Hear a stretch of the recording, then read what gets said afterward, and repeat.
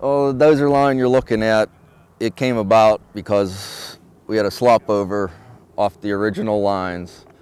So a couple days ago, Jamie Schwartz, our division soup, we got together and see how we could tie this off with another line, because our next line is a long way over there. We figured we could save 640 acres if we had to burn it instead of, I don't know, 10,000 acres.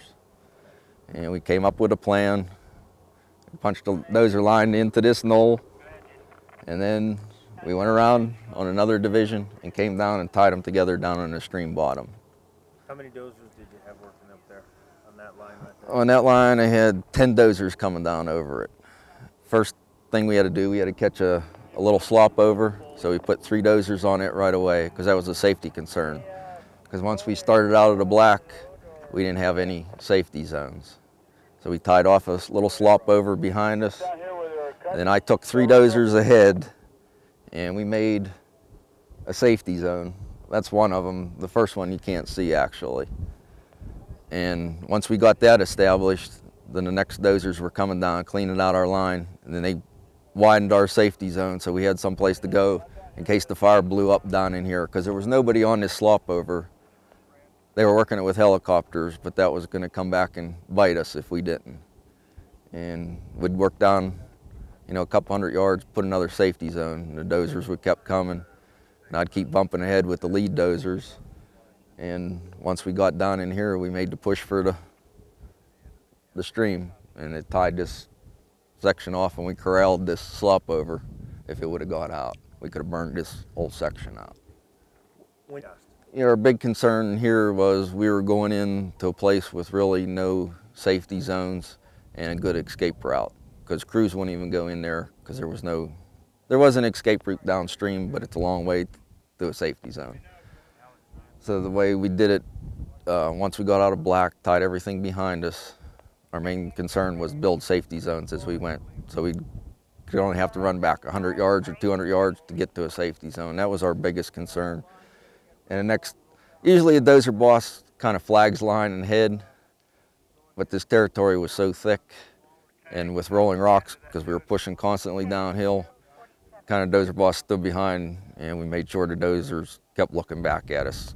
If something went wrong, we could get the people back in there.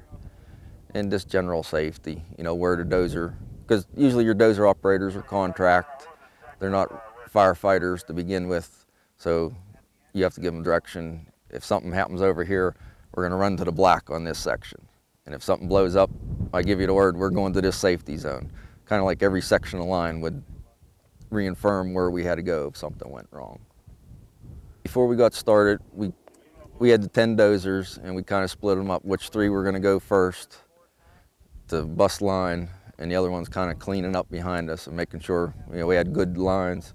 And we communicate, okay, like when I got to the first safety zone, they wrapped up the slop over.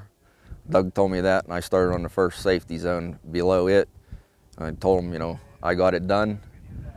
And then they started pushing down, and the cleanup dozers started coming down behind them. And we kept spaced out. They'd work on a safety zone, I'd punch lines, start another safety zone. They'd have this one done, then they'd come down, improve line, then I'd just keep bumping down. So everybody always had a safe spot to go back to. Just right at the bottom, punching into the stream, we had a real steep bank, but I had 2 good operators with me. It comes to a point, it's the operator's decision. I could tell them general direction I want to go, but if the operator isn't safe with it, I'm not going to force anybody to do it. And they said, yeah, we can do this. And they went down some real steep stuff for a little short place, and we were afraid they couldn't get back up. I knew I could get back up this side, but I would have to cross the stream in that, but we didn't want to do that. We stopped short of the stream, so we didn't destroy anything. And dozers made it back up, though, so we didn't have to destroy anything down in the bottom.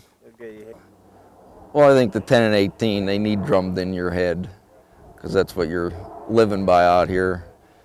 And that's what happened here, too, because we wouldn't go direct. The 18 and 10, they wouldn't let us go in there. We could have got somebody in real trouble, because it did keep flaring up. And I think that's a good idea, just keep on that. And on this fire, We've been trying by 10 o'clock to go over with our, my dozers or the dozer bosses, and the crews are trying to do it by 10 o'clock every day. Get everything in place. Yeah.